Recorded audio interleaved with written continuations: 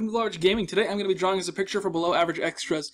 I'm going to be drawing one of my favorite characters, if not my favorite character from the DC universe, and that is Plastic Man.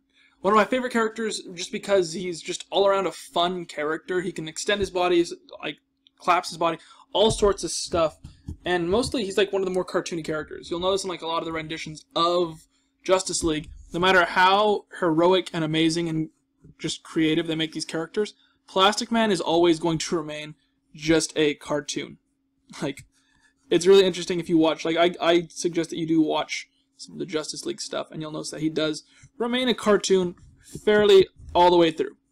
No matter how much they try to make them look realistic, he's always a cartoon. So let's go ahead and just, as you can see, I've already gotten started here. I'm really excited